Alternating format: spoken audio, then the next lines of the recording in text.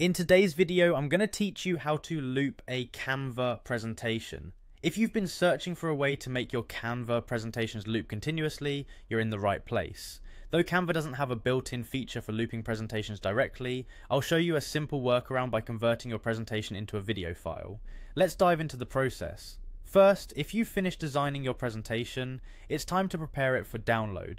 Begin by looking for the Share button. This button, typically located at the top right corner of Canva's interface, is your gateway to exporting your design. Click on it, and a drop-down menu will appear with several options, including Download. Select this option to proceed. Before you download, it's crucial to select the correct file type. By default, Canva might suggest downloading your presentation as a PDF standard, but to loop your presentation, you'll need it in video format. Therefore, you'll need to change this setting. Click on the drop-down that displays PDF standard, and you'll see a list of alternative formats. From these options, select MP4 video. This is the key step, because downloading the file as a video is what will allow you to loop it later on. Once you've selected MP4 video, you're ready to download. Click the download button, and Canva will start processing your presentation, converting it into a video format. Depending on the size of your presentation, this process might take a moment, so be patient as it prepares your file.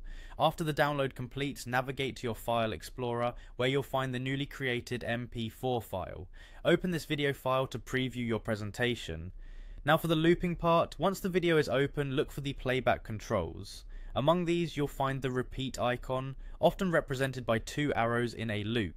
Click this repeat icon twice. Clicking once might only repeat the video once, so ensure you click it twice to enable the continuous looping feature. With this setting activated, your presentation will now play on a loop until you decide to stop it. And that's it. You've successfully turned your Canva presentation into a looping video. This method can be particularly useful for exhibitions, trade shows, or any scenario where your presentation needs to play continuously without manual intervention. I hope you found this tutorial helpful. Thanks for watching, and feel free to leave any questions or feedback in the comments below.